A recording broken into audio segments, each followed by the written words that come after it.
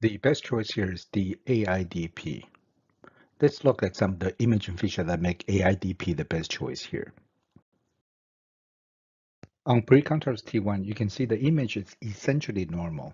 This highlights the fact that if you suspect something acute inflammatory or acute infectious, you really do need contrast to make the proper diagnosis. On the post-contrast, you can clearly see there is smooth enhancement throughout the cauda nerve root. The distribution is bilateral and relatively symmetric. That's classic. And typically, distribution is anterior nerve root involvement more so than the posterior nerve root. In some cases, that you can see involvement of both anterior and posterior nerve roots, but classically, anterior nerve roots tend to involve more so than the posterior nerve root. AIDP is better known as Guillain-Barre. This is an autoimmune process and often post-viral. So classic symptom would be a patient presented with some type of viral infection, perhaps 1 week before the presentation. And the symptom classically is rapidly progressive ascending paralysis. And sometimes the cranial nerve can be involved. Again, this highlights the fact that if you don't have contrast, you can miss the diagnosis. So let's look at some of the choices that does not work as well in this case.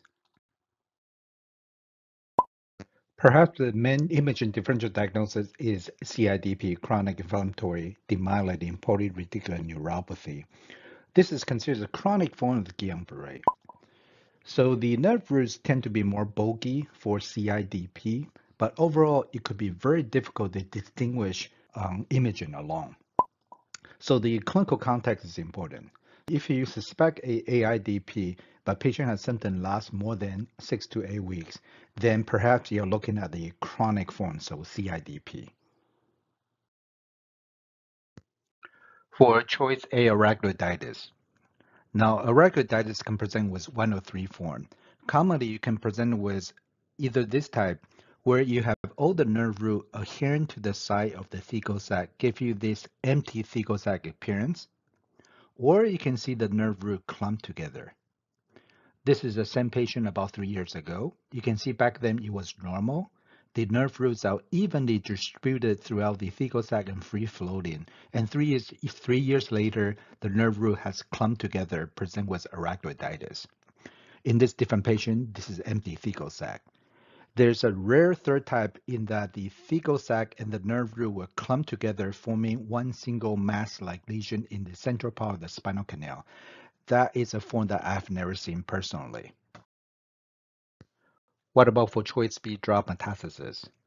With drop metastasis, typically rather than presenting with smooth enhancement throughout the nerve roots, the classic picture for dropment is a nodular enhancement in the thecal sac. In this case, you can see there are nodularity within the dorsal aspect of the thecal sac, as well as a large dropment within the dependent portion of the thecal sac. That's more classic rather than smooth enhancement throughout all the cauda equina nerve roots. In this case, the patient has history of medulloblastoma status post resection. You can see within the posterior fossa, you have diffuse leptomeningeal disease. What about choice C, tether-cord syndrome? Now, tether-cord syndrome is a clinical diagnosis. But on imaging, if you see a low-lying conus, you should suspect the patient may have a tether-cord syndrome.